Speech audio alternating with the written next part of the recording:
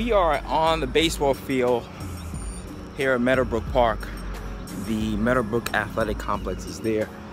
If you have a baseball field in your neighborhood, it is a fun way to get your kids active, get your husband, wife, spouse, whoever it is to be active with you. As long as you have a decent pair of sneakers, you can use, from home base, first base, second, third, and all the way back to home as a way to put some exercise at each of the spots. Run around, get those exercises done in a certain amount of time or for a certain amount of rounds.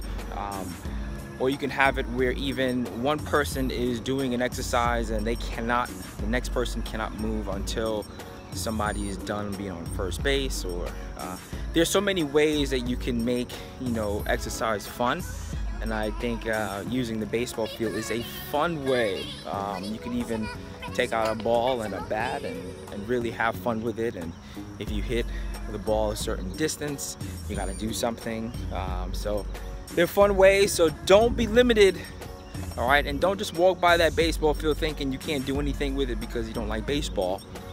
You definitely could have fun with it. So I'll show you some of these exercises that we will do or we'll be doing in boot camp that will be pretty fun, all right?